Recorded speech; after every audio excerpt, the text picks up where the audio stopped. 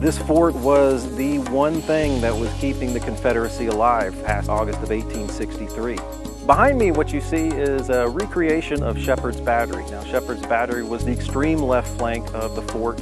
This is where the main Union attack actually came on January 15th of 1865 through what we call the Bloody Sally Port. Was the weakest link in this fortification. Union Army knew that they actually had to stop the supplies going into Lee's troops, and so they decided to take any cost necessary to take this fort. When Colonel Lamb was posted here in July 4th of 1862, he set out to make this one of the strongest fortifications in the Confederacy, and pretty much did so.